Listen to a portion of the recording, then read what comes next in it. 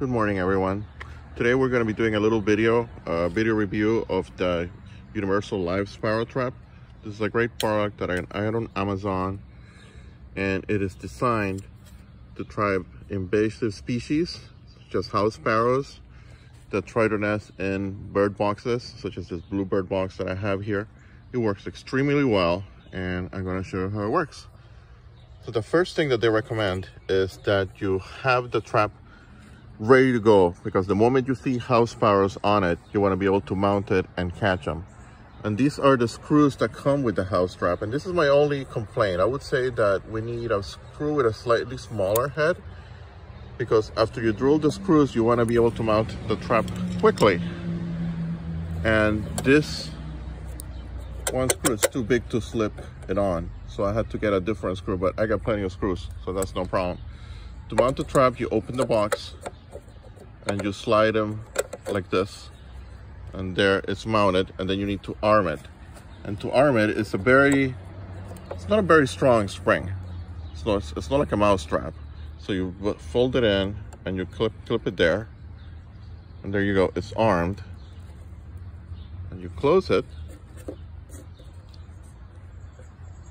and when a house sparrow goes into the trap, or another bird, because it won't always be a sparrow, and we're going to use this tomato to simulate a bird, there the trap is sprung.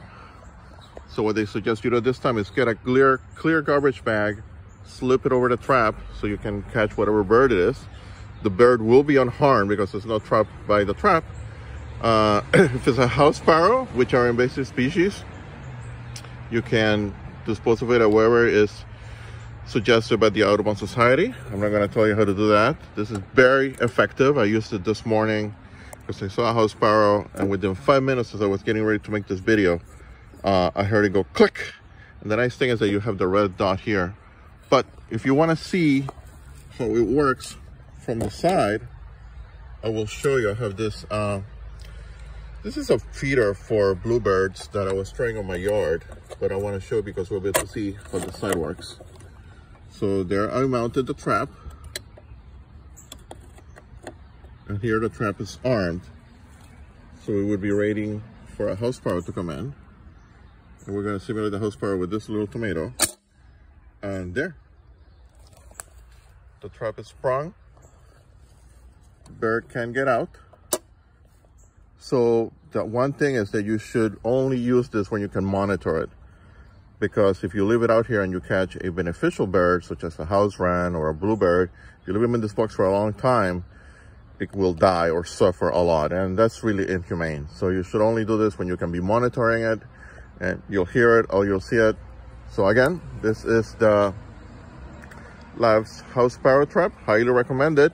The only thing I would suggest is that they give you one screw with a smaller head, so the top one can slip very quickly. So good luck. I hope you enjoy it, and I hope this video was useful.